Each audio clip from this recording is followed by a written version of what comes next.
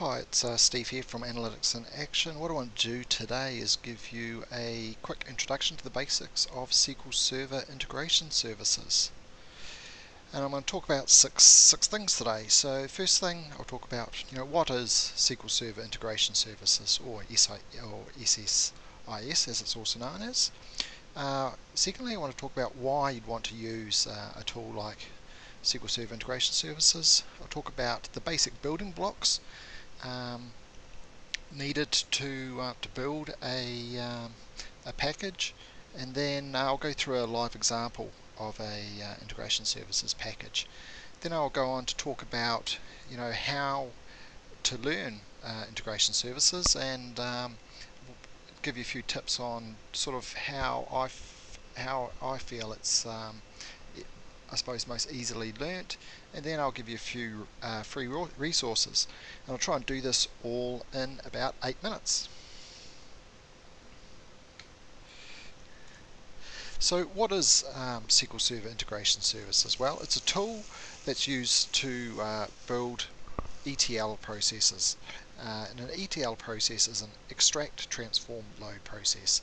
The extract is about extracting data from various data sources, so it could be a database such as a SQL Server database or an Oracle database, or it could just be an Excel file or a text file. And within an integration services package, you might pull data from several different data sources, and it copes with that fine. The T part of the ETL is about transforming data. So it'll involve things like merging a couple of different data sets together based on, say, a common key. Could involve filtering data, such as filtering customers down to a particular segment, or it could also involve something like an aggregate, so summing data or counting data. Also, another example is derived fields, where you might want to do something like calculate the time that the date in which a customer's subscription expires. So you might want to calculate a field such as renewal date minus 30 days or something like that. And once you've done the extracting and transforming of data, you then want to load it up into a destination. So that destination might be say a shared folder within a company directory where people in another team can access the data. So SQL Server Integration Services is a part of SQL Server 2005 and 2008, and it comes in the standard and enterprise editions. And it doesn't come in the free version, unfortunately. Express edition. It is, however, available as a free 108-day trial download, and all you need to do is just type SQL 2008 180-day trial, and you can get access to it that way.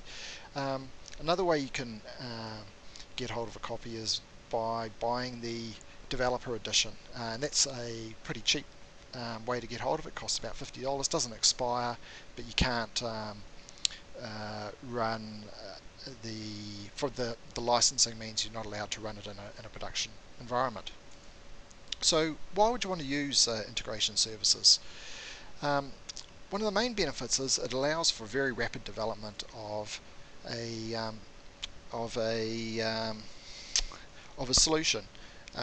The graphical user interface means that you don't need, in most cases, you don't need to write any code. Personally, I'm not very familiar with code, so I just use the graphical user interface.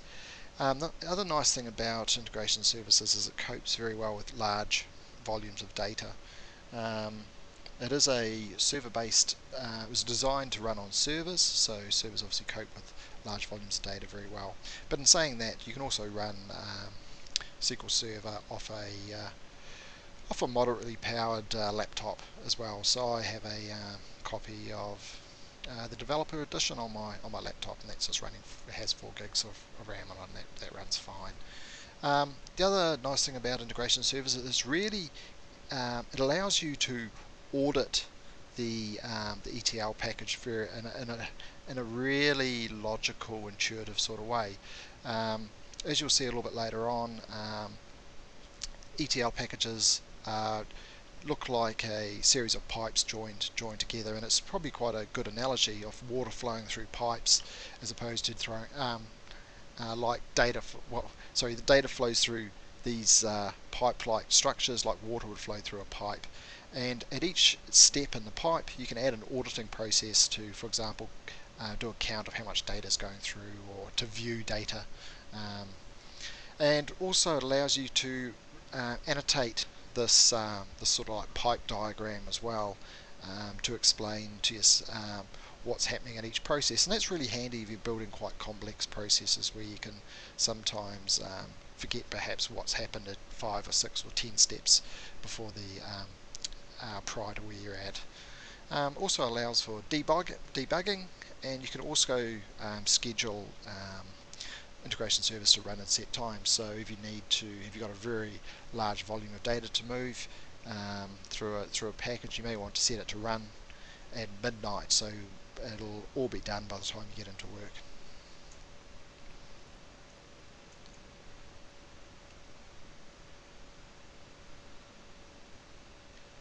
Okay, integration services packages can be made up of a number of basic building blocks, and these building blocks can just basically be dragged onto the work surface and connected up as needed. And the nice thing is probably about 90% of basic sort of day-to-day SSIS solutions can be built with a relatively small number of building blocks. So the common building blocks are connection managers. So connection managers, as mentioned before, connect to a data source. They're also used to connect to an output as well. And you get different connection managers for different sort of files that you want to connect to. So a connection manager for a database is different than, say, a connection manager for an Excel file or a text file. You also get the other common building blocks are aggregate functions, so things like sums and counts. Merge join is another common building block where you're actually joining two files together based on a common key. Sort transformations, where you want to, say, sort a column in descending or ascending order. Data conversions, so data conversions are really handy building blocks. They're quite often you need to, say, convert numeric data that's in a text format into a proper numeric format, so you can actually run a sum or such as a sum on it. There are also conditional splits, so they're pretty much like also act like a filter in many ways. So you can split data into different data sets based on a condition, such as greater than $400 in sales or less than $400 in sales. You've got the merge transformation, which is different than a merge join. So a merge transformation is like an append. A multicast is basically splitting a single data set, copying it, and sending it off into in different directions. You've got a pivot transformation, which is like a pivot that you'd see in Excel, so that's converting row data into column. Unpivot, which is basically the opposite of a pivot, so column data being converted back into rows. And then you've got a union all, which is actually very similar to a merge transformation.